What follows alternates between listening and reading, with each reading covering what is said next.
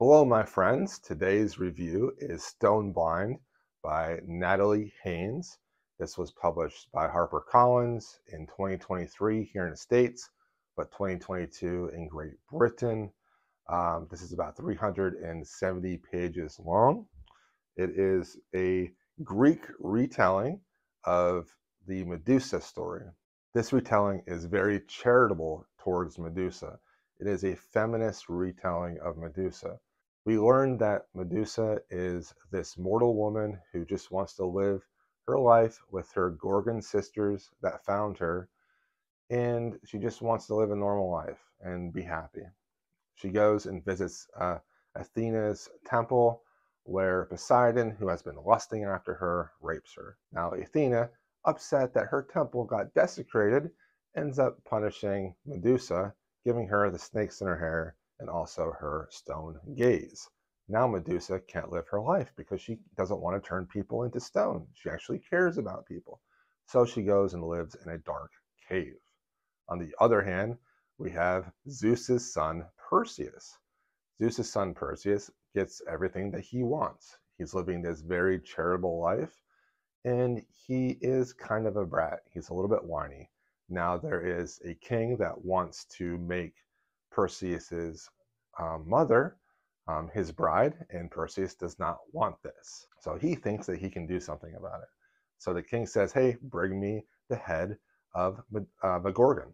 So Perseus then goes on this quest to slay a Gorgon. However, Perseus is inept. He is not cut out for this whatsoever. He is a pipsqueak. And Athene and Hermes ends up helping Perseus a lot because Zeus wants his son to succeed. Perseus basically can fall down a cliff, fall down a hill, and get up, and he has succeeded in his quest.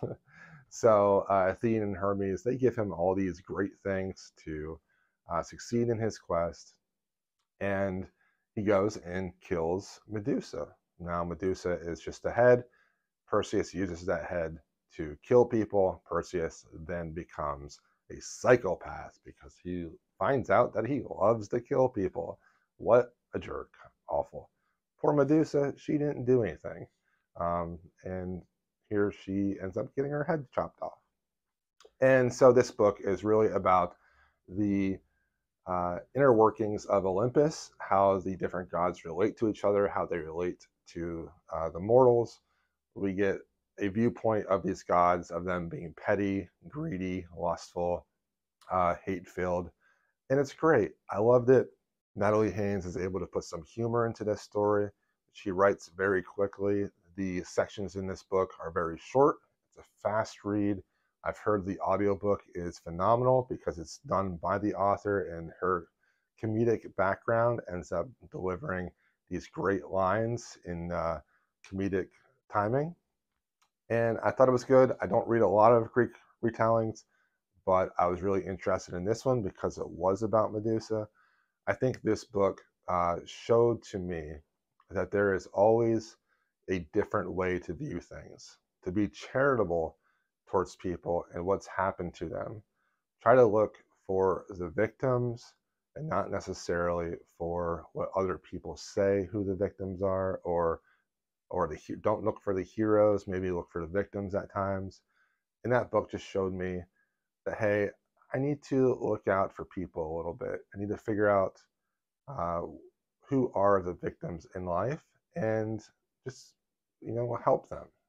So this is Stone Blind by Natalie Haynes. I'm very happy that these gods are not messing with my life because that would not be fun.